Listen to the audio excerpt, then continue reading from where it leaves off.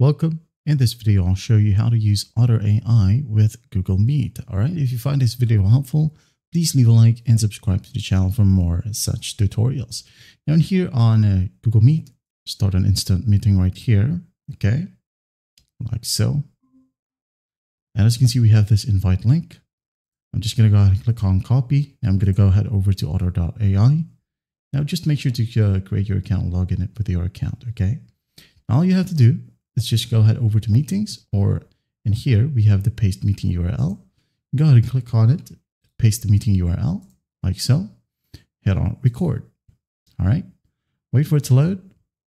Once done, go back to Google Meet and there will be a notification right here at the bottom right that someone wants to join this call. As you can see here, my name with the note taker, just click on it and go ahead and click on admit. All right. So whenever we test this out, for example, we open our mic, use microphone,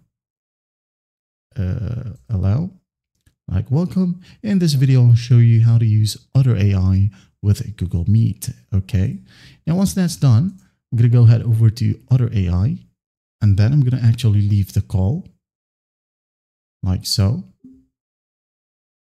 As you can see here, we now have the transcript and the recorded video. If you want, you can go ahead and download it. From here, make sure that you stop the note taker, turn it off, and you're good to go. Well, I hope this video helps, and I'll see you in the next one.